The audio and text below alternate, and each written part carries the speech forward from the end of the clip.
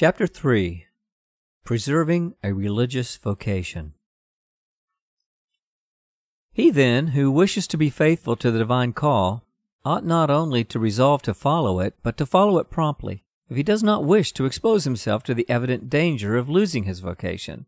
And in case he should by necessity be forced to wait, he ought to use all diligence to preserve it, as the most precious jewel he could have. The means to preserve vocation are three in number: secrecy, prayer, and recollection. Section 1. Secrecy. First, generally speaking, he must keep his vocation secret from everybody except his spiritual father, because commonly the men of the world scruple not to say to young men who are called to the religious state that one may serve God everywhere, and therefore in the world also.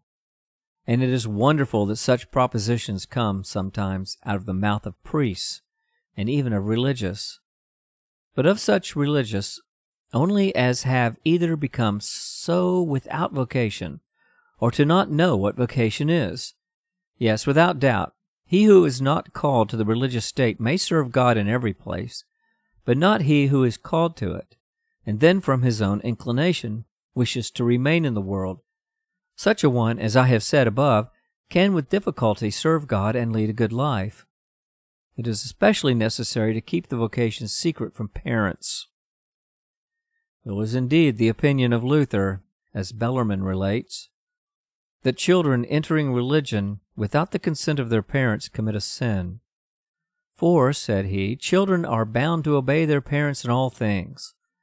But this opinion has generally been rejected by councils and the Holy Fathers.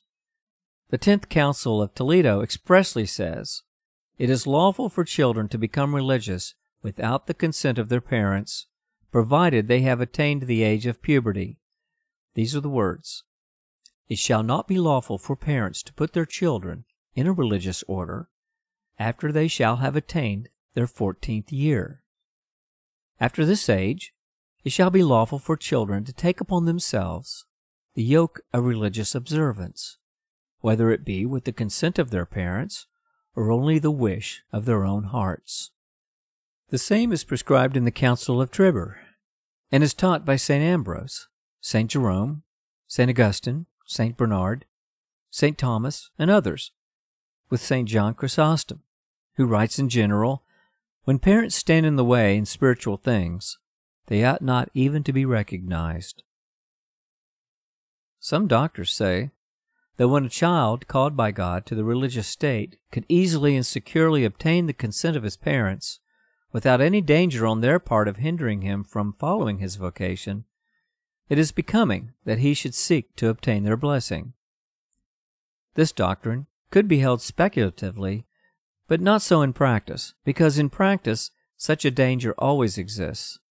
It will be well to discuss this point fully, in order to do away with certain pharisaical scruples which some entertain. It is certain that in the choice of a state of life, children are not bound to obey parents. Thus the doctors with common accord teach with St. Thomas, who says, "Servants are not bound to obey their masters, nor children their parents with regard to contradicting matrimony, preserving virginity, and such like things."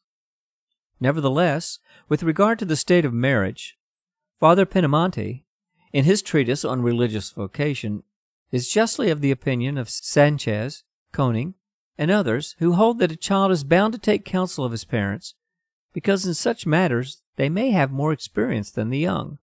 But speaking, then, of religious vocation, the above-mentioned Pinamonti wisely adds that a child is not bound at all to take counsel of his parents, because in this matter they have no experience, and through interest are commonly changed into enemies.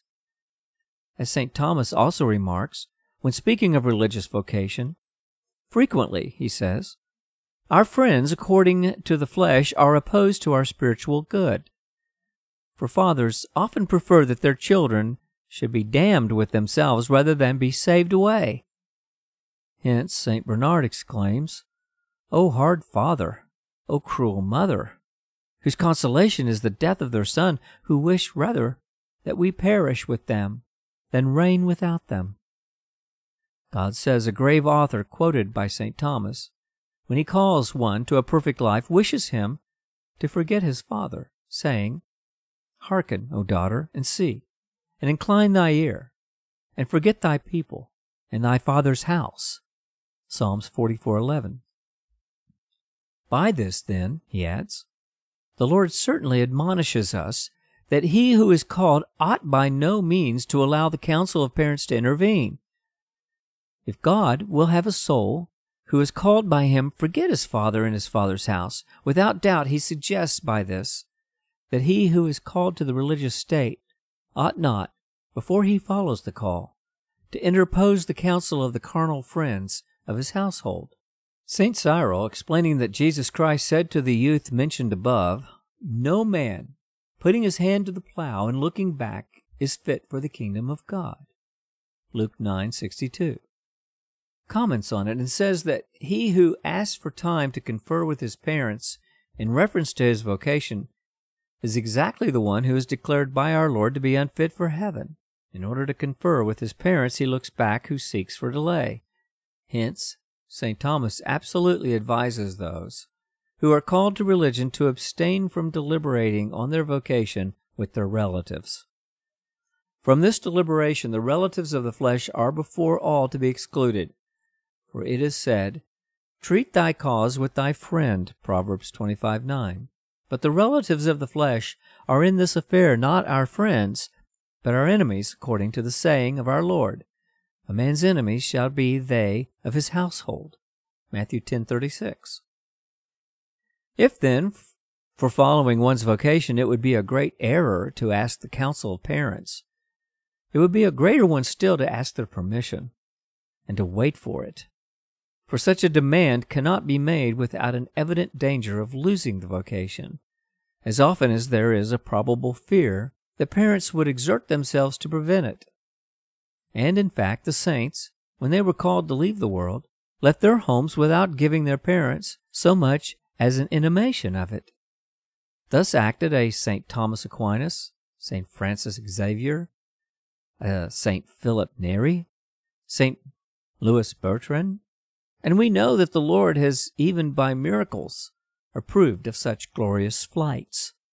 St. Peter of Alcantara, when he went to the monastery to become a religious, and was fleeing from the house of his mother, under whose obedience he had lived since the death of his father, found himself prevented by a wide river from advancing any further. He recommended himself to God, and at the same instant saw himself transported to the other side. Likewise, when St. Stanislas Kostka fled from home, without the permission of his father, his brothers set out after him in great haste in a carriage. But having almost overtaken him, the horses, in spite of all the violence used against them, would not advance a step further, till turning towards the city, they began to run at full speed. In like manner, the Blessed Oringa of Valdrano, in Tuscany, being promised in marriage to a young man, fled from the house of her parents, in order to consecrate herself to God. But the river Arno, opposing itself to her course, after a short prayer, she saw it divide and form, as it were, two walls of crystal, to let her pass through with dry feet. Therefore, my beloved brother, if you are called by God to leave the world, be very careful not to make your resolution known to your parents, and, content to be thus blessed by God, seek to execute it as promptly as you can, and without their knowledge, if you would not expose yourself to a great danger of losing your vocation. For, generally speaking, relatives, as was said above, especially fathers and mothers, oppose the execution of such resolutions. And although they may be endowed with piety, interest and passion nevertheless render them so blind that under various pretexts they scruple not to thwart with all their might the vocation of their children. We read in the life of Father Paul Signeri the younger that his mother, though a matron much given to prayer, left, nevertheless, no means untried to prevent her son from entering the religious state to which he was called. We also read in the life of Monsignor Cavalieri, Bishop of Trojo, that his father, although a man of great piety, used every means to prevent his son from entering the congregation of pious workmen, which, notwithstanding, he afterwards did, and even went so far as to bring against him a lawsuit in the ecclesiastical court. And how many other fathers, although they are men of piety and prayer, have not in such cases been seen to change and to become possessed, as it were, of the devil? For hell, it seems, arms itself so much for no other thing than to prevent those who are called to the religious state from executing their resolution. For this reason, be also very careful not to communicate your design to your friends, who will not scruple to dissuade you from it, or at least divulge the secret, so that the knowledge of it will easily come to the ears of your parents. Section 2. Prayer.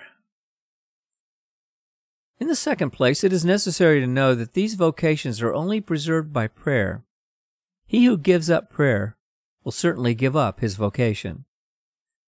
It is necessary to pray, and to pray much, and therefore let him who feels himself called not omit to make every morning, after rising, mental prayer of an hour, or at least of half an hour, in his own room, if he can do so there without molestation, and if not, in the church, and likewise of half an hour in the evening. Let him not neglect also to make every day without fail a visit to the most holy sacrament, and also to the most blessed Virgin Mary, in order to obtain the grace of perseverance in his vocation. Let him likewise not omit to receive Holy Communion thrice, or at least twice a week. His meditations should almost always be on this point of the vocation, considering how great a favor from God he has received in being thus called by him. How much more easily he will secure his eternal salvation if he be faithful to God in following his vocation, and, on the contrary, to how great a danger of being damned he exposes himself if he be unfaithful. Let him then especially place before his eyes the hour of death, and consider the contentment he will then feel if he shall have obeyed God, and the pains and the remorse he would experience if he should die in the world.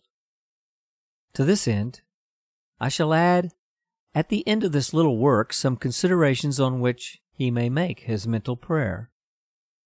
It is moreover necessary that all his prayers to Jesus and Mary, and especially those after communion and in the visits, have for their object to obtain perseverance. In all his prayers and communions let him always renew the offering of himself to God, by saying, Behold, O Lord, I am no more mine, I am thine. Already have I given myself to thee, and now I renew this, my offering, of my whole self. Accept of me, and give me strength to be faithful to thee, and to retire as quickly as possible into thy holy house. Section 3. Recollection. In the third place, it is necessary that he be recollected. This will not be possible for him unless he withdraws from worldly conversations and amusements. What, in short, as long as we are in the world, is sufficient to cause the loss of vocation, a mere nothing.